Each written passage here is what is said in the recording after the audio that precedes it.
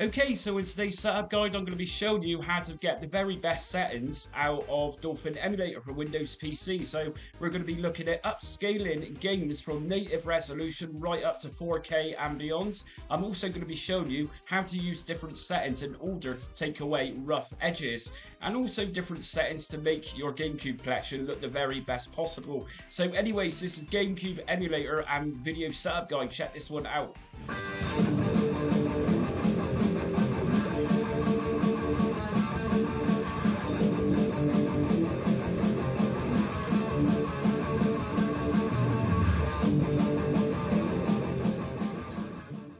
Okay, before I start today's little setup guide for enhancing your Nintendo GameCube collection using the very awesome Dolphin Emulator, if you like what you see today, hit notifications, subscribe and like so you don't miss upcoming retro emulation content like this one you're watching today. It helps my channel a lot, plus you get notifications daily as I release new content. So we're looking at improving your GameCube collection and actually enhancing things so we can actually play GameCube games in up to 4K resolution. So what we're going to do is just open up Dolphin, and I'm using the latest version of this as of today.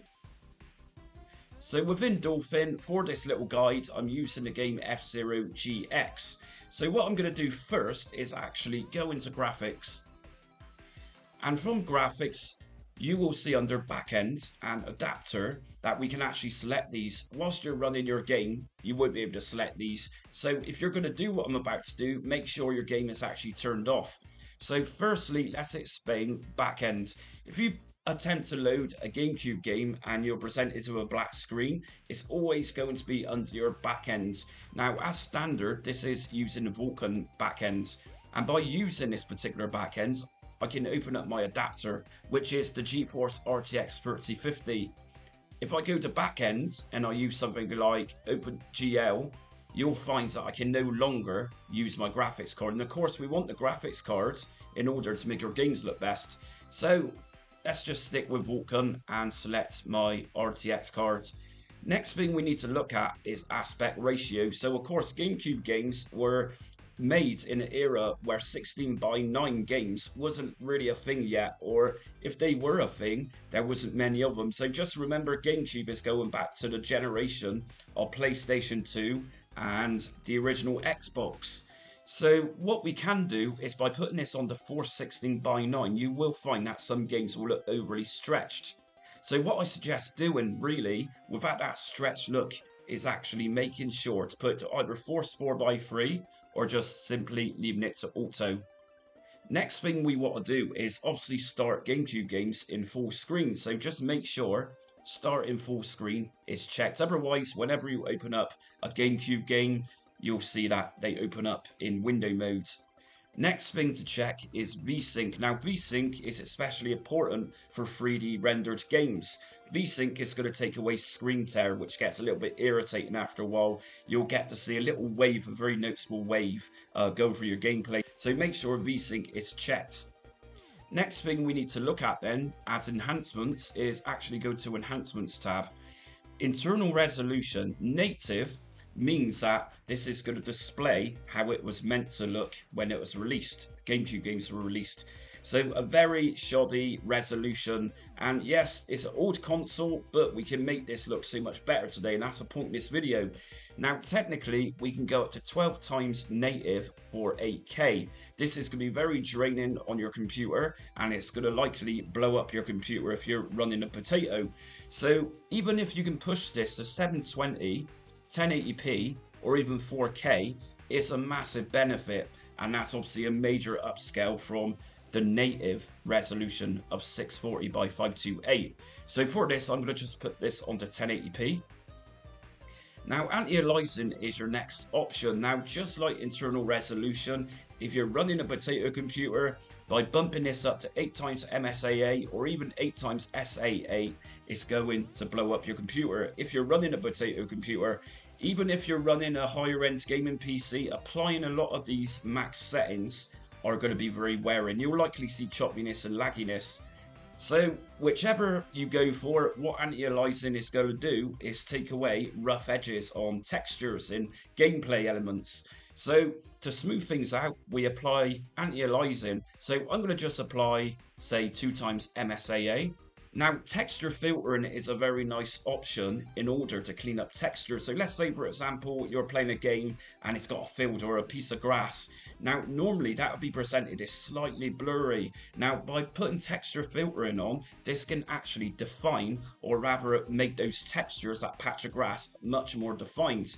So just like the other two options, internal resolution and anti-aliasing, texture and filtering is going to be very hard wearing on your hardware. And just remember, a combination so far of adding all these upgrades, as it were, is going to be very pressuring on CPU and GPU.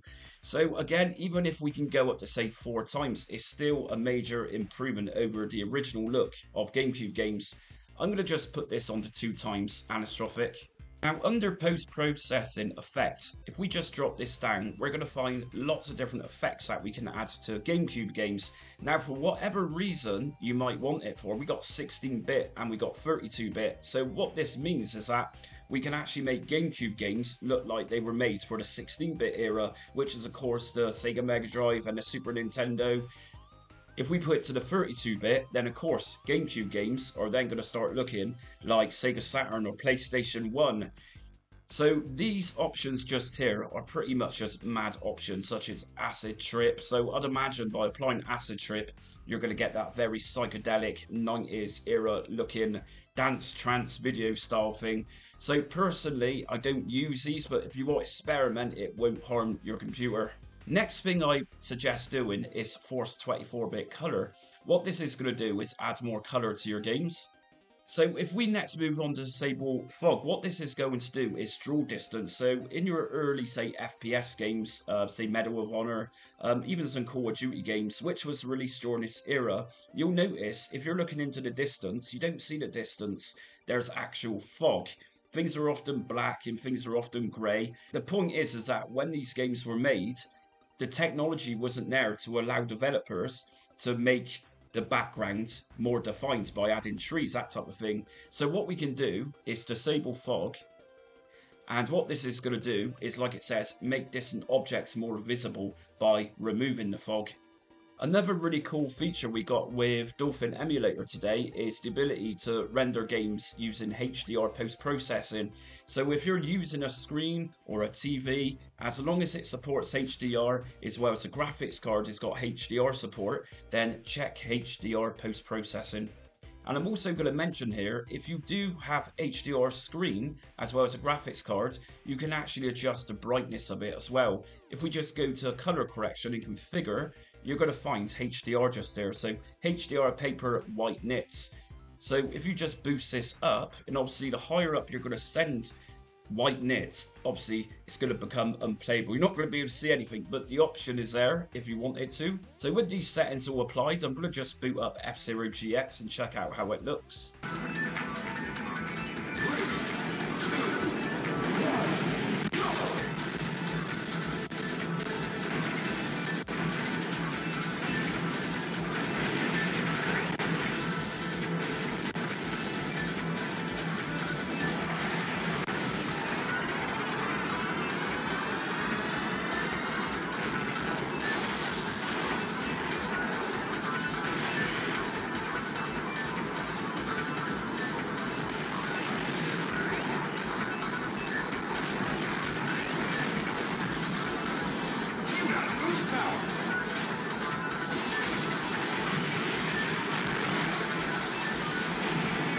So awesome gameplay and awesome visuals. You might notice a little bit of lag there, and that's not down to my hardware, but sometimes on Dolphin Emulator, games, particular games such as this one, isn't 100% compatible with Dolphin, which means some might lag, and this is an example. But other than that, those settings will generally give you what I've just showed you. Now, like I say, we can use 16:9 to give it more of a full screen display, but by doing this, you're then going to stretch the image. So if I go back up to graphics and back over to general, if I put this on to force 16:9 and close and open up the game again.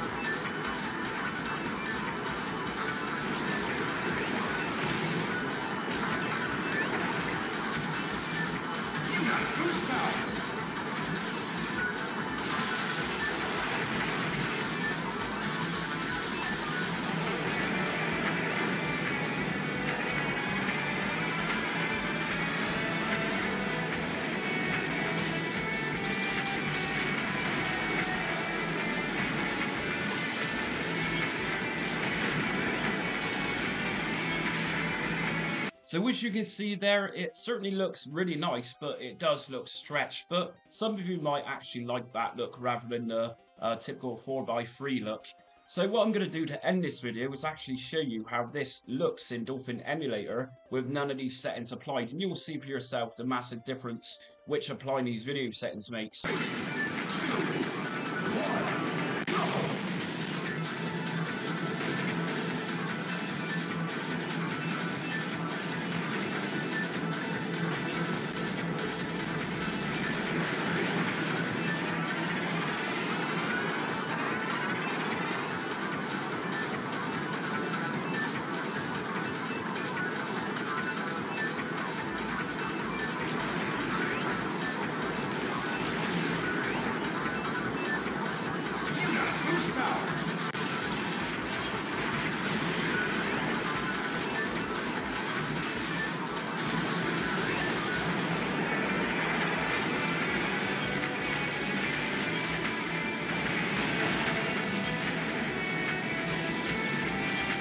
So that's it for enhancing your GameCube games using Dolphin Emulator enhancement settings. So as we see there, and definitely by the end video, that default settings looks pretty bad compared to when I upscaled it. So anyways, if you liked today's video, hit notifications, subscribe and like so you don't miss upcoming retro emulation content. And just remember, every time I release a new video, you will get notified and you can watch awesome videos like this one that you've seen today. So join me on social media. I'm on Facebook, Instagram, Twitter and TikTok. But until next time, stay retro.